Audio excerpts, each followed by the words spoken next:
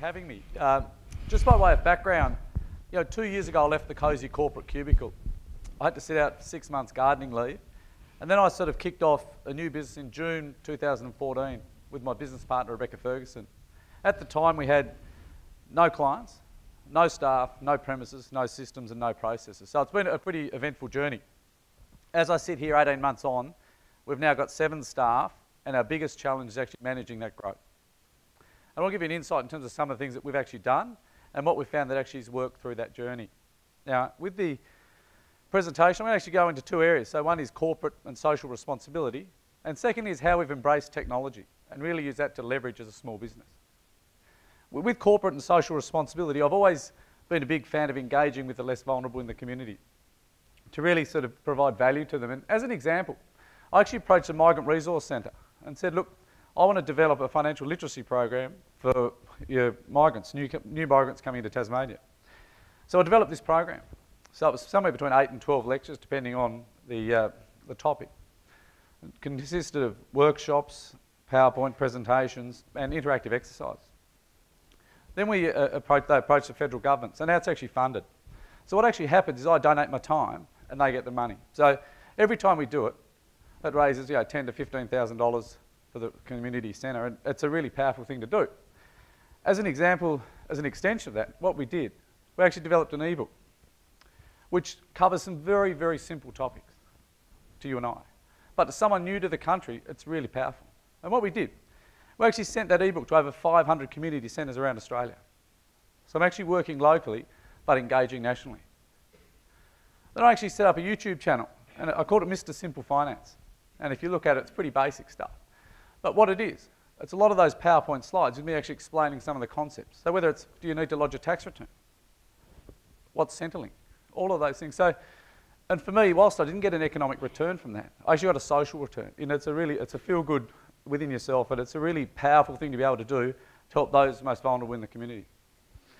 Now I want to talk to you about the second example where I did get an economic return. So what I did, I actually wrote a book. I suspect it's on most of your bucket list, and I'd actively encourage you to do it. If you imagine there are 2 advisors. Advisor 1 has got his book on the table. Advisor 2 has got his business card on the table. But who's got more credibility? And what I tried to do was really think outside the square to promote that book. So I actually donated a copy of that book to every state library in Tasmania. So if you go to any regional centre, you'll see my book. And as you know, in regional centres, often the library is a hub of the social activity. Get a lot of work or phone calls from that. What I also did, I actually donated a copy of a book to every Year 12 school in Tasmania. And I also went a step further than that. I used to go to a private school in Hobart, and we had about 130 per Year 12. So I actually donated for 2 years running a book to every Year 12 leaver from my old school. I actually spoke at the school. What happened to the book? They took the book home. It sat on the dining room table. Guess who read it? Guess who rang me? Really, really powerful. And so as a consequence of that, it really sort of turbocharged what I do. And it's opened up a whole lot of opportunities that I didn't think existed before. So whether it's standing up here as the Excellence in Education Award winner, whether it's appearing in industry press or publications, I actually went to New Zealand for 2 weeks and spoke to a whole lot of financial advisors there in most of the centres around New Zealand. An amazing experience. Like it or lump it, people will Google you. So where you've got third-party endorsement, it's a really powerful thing. And it's also opened up a number of opportunities in the world of podcasts, which I didn't know existed 5 years ago, but an absolute goldmine of information. The second thing we've done is we've really embraced technology. So technology is an enabler for a small business. It enables us to compete like never before. It works 24/7, 365 days a year. So what we've tried to do is create compelling content that people will like and share. I'll give you some examples of that. So what we've done, we've actually got a list of client testimonials. So on our YouTube channel, you'll see a playlist of client testimonials. So someone will ring up and say, look, Charles, what sort of people do you act for? I said, well, what I'll do, Fred, I'll send you a list of our YouTube playlist. You can look at that and see the sort of people we act for. And Fred, if you've got any questions after you've looked at that, come back to me and I'll give you their phone number.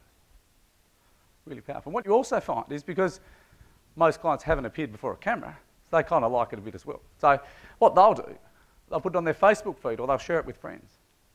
And also there are new developments. So whether it's advisor ratings for all of us. So who knows, but advisor ratings could be the Google for financial advisors. So we've got to constantly embrace these new technologies. We've also got a client stories section. So we all act for some amazing people. And often their stories are hidden.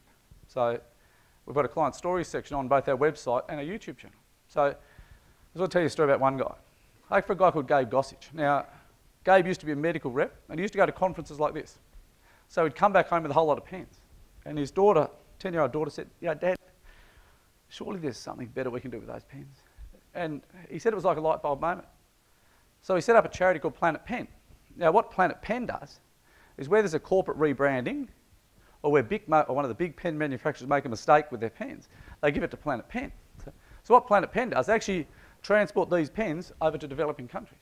So you're probably not aware of it, but a pencil will write about 100 metres, but a pen will write 2.5 kilometres. So it's actually revolutionising education globally. An amazing story.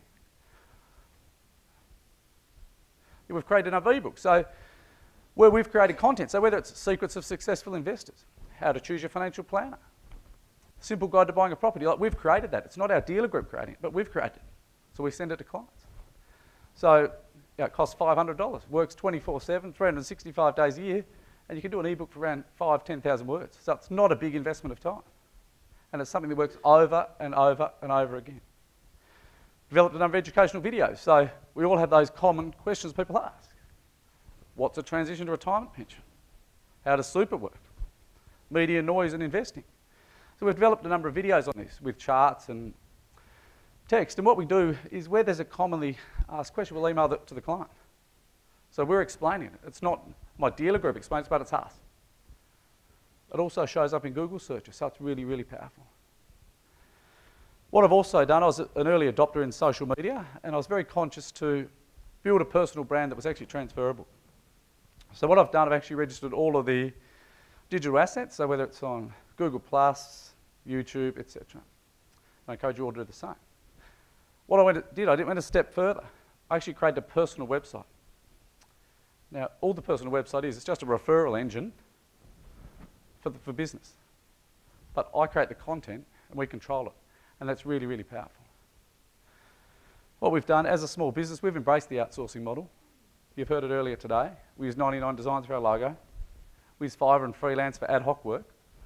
So 2 weeks ago, we did some work for a professional organisation. And they said, look, we need you guys to put an advertisement in our magazine. Okay, no problem. So we got on Freelancer. Within 24 hours, we had it for $15. And for us as a small business, that's pretty powerful. We've got 2 regular outsourcers we use. One we use on the social media front, based in the Philippines. They charge $80 a month. We're very conscious of, if you Googled me 2 years ago, that I went through to my former employer. But what we've managed to do is actually convert that traffic to my new business, Main Street. We have a Skype catch-up once a month. They look after our keywords, so when we do a YouTube video in terms of the hashtags, all of that sort of stuff, they give us tips every month on what we should do. These guys work in it 24/7. Whilst I have worked in it, it's more of a hobby than anything. And it's changing constantly. So what worked in the past is not necessarily going to work in the future. So if we look at how we engage with Facebook today, it's very different than what we did 5 years ago. We've also got an administrative outsource option. So where we've got those very time-intensive tasks, we outsource them. So as an example, 3 months ago, we had a client come in and he runs a successful business. Turnover about $1.5 million, 3 young children, bit of debt, no insurance. But the problem he had, his sister has motor neurone disease. I thought, this could be a problem. So what we did, we sent off to the outsourcer and said, these are the facts. Can you actually approach every underwriter in Australia and tell us how they'll assess it? So we got this back in 24 hours. We got a sheet with all of the correspondence with a summary. There were 12 exclusions and loadings, and 2 underwriters would do it as a clean skin. So what we did, we got him covered as a clean skin at standard rates. Now, what did it cost? $38.50. Not bad, not bad. We're also very conscious of using apps and embracing technology. So one of the things I do with the Google Hangout. So I went, about 6 years ago, I went to a conference and I sat next to the global head of Dimensional for marketing. He regretted sitting next to me, but I picked his brain all night. One of the things I said to him, look, who are the 10 financial planners around the world that are the most savvy in marketing? Can you give me their names? So he sent me through these names. So I contacted all 10. 5 of them didn't want to know me. The other 5 were happy to engage. So what we do now is every 4 months we have a Google Hangout.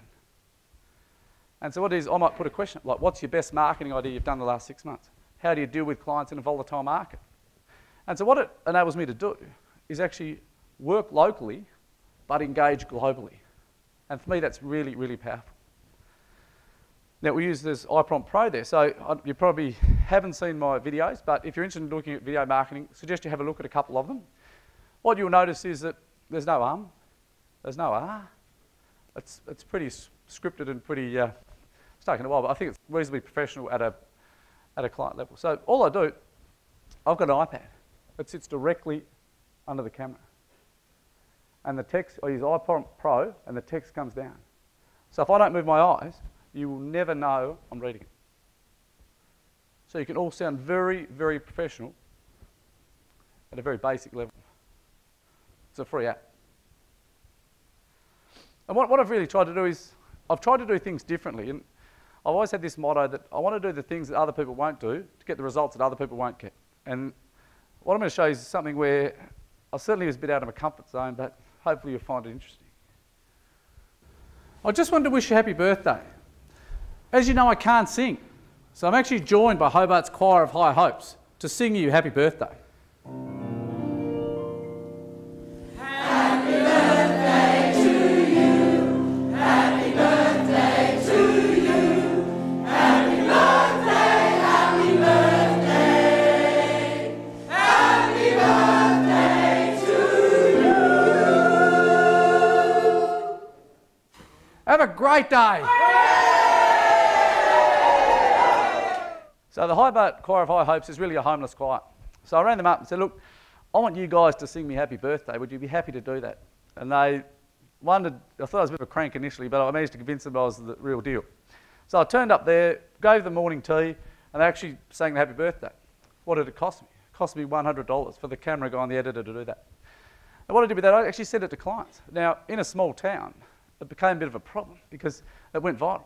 So I'd send it to one client, who'd actually send it to the other client, then I'd send it to that client for his birthday, but he'd already seen it. So, which is a good thing, I suppose. But so I've actually put it in recess, a bit like the Essendon Football Club for a couple of years, till people forget, then it'll resurface. But dare to be different. What's also important for me is this concept of peer-to-peer support. I mean, we can't do it alone. So obviously industry events are fairly important. The other thing that's an absolute sort of gold nugget for me has been this concept of podcasts. And I've just listed some of the ones that I sort of listen to regularly. And again, that enables you to work locally but engage globally. So global best practice. Also books, like constantly evolving and learning, and I encourage you to read some of those books as well. And what we've tried to do as an office, we all do the same thing. But it's the office environment that creates a healthy workplace versus an unhealthy workplace. So what I've tried to adopt is some of the practices that I've seen that have worked and avoid those that haven't. So as an example, we've got a whiteboard with our advice service team. You can actually see a client from start to finish, where they sit and what's happening with that client. A lolly jar, which the children love. We've got this concept of picker wall. So in our lunchroom, we've got this wall that's a wall of Wall Street. So in theory, it's Main Street looking down on Wall Street. But if you look at the website picker wall, there's a whole lot of things you can do. So whether it's the middle of the MCG, whether it's an aircraft carrier, whether it's the Maldives, it actually really livens up your lunchroom. Costs $300. Got a staff photo wall. So with the staff photo wall, all our staff do stuff. So we've got one lady who works with Penny, she loves surfing. So there's a picture of her next to a surfboard with a wetsuit on. That's a conversation piece for clients. So we've got that for every client, every staff member, sorry. Got an arcade game in the lunchroom. Costs $1,000 off Gumtree. Fantastic. Last Friday we played Space Invaders. A lot of you wouldn't know what Space Invaders is, but it's still a great game. And we do it like a tennis room, we have a prize. We have drinks at 4 o'clock on a Friday. So if people are at their desk at 8 o'clock during the week, why can't they stop at 4? And also we've got this concept of a bell. So whenever we have a new client, we ring this bell. And the bell signals that we've got a new client, and for us as a developing business, new clients are our lifeblood. So for us, that's really, really powerful. And I suppose in closing, I've got this theory that we need to improve what we do by 10% each year to remain relevant and the same, because the world's changing like never before. And continuing education is part of that process. So traditionally we've thought of continuing education as doing an exam or doing a degree at university, but that's not all.